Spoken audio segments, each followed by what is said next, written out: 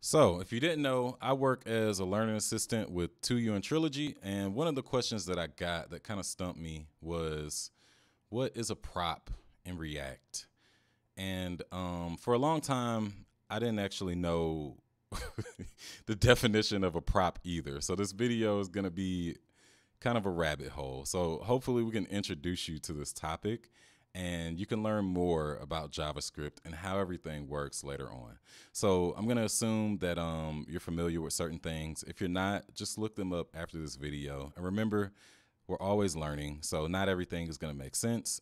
Not everything should make sense, but it will.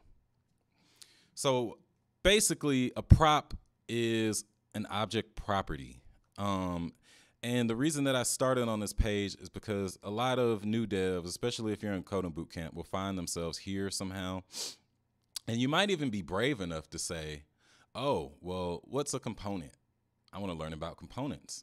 But a component originally in React was based on classes, and classes themselves are super duper complex. So let's jump back to this other page about functions and class components. So what's important to remember is if you can see what I'm highlighting here, I'm basically highlighting a functional component in React. And in this example, the function is called welcome and it has props. And what's important to remember is that, you may be wondering, how do props work if I'm just creating a function? How are these things wired together? And there's no way that you would know this unless you've done deeper dives into JavaScript. And what you'll find out is that functions are actually objects. There are a lot of things in JavaScript that are objects. The only things that aren't objects are things that specifically have other data types. But we have all of these objects in JavaScript, and that's how we can, pass props to a function, and we can use props.name inside of this function. The other thing is that with classes, it works in a similar way. We're still referring to props as an object property. And this is what you want to remember. Even a class in JavaScript is still an object. So we can still assign properties to it. We can still reference those properties. So if you're looking to learn more about this, one thing I can recommend is Eloquent JavaScript.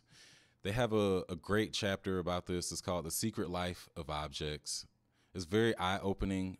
Even if you're in boot camp, I would say it's better to learn these things early on because you really do need to know, you need to have a good handle on React, on JavaScript before you start diving into React, or you're going to get confused with, what your code is doing because this is all, functional programming, but it's also object-oriented programming.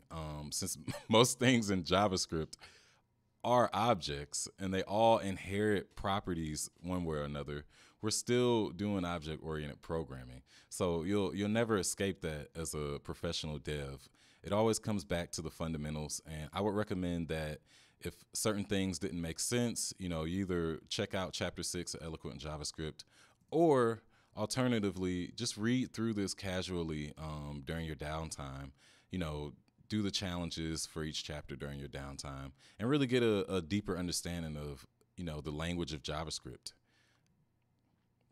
And I think that's about it for this video. I'm a little bit over the time I wanted to go, but I'll be putting out, more React videos. I want to become a React Pro too, so we'll do it together.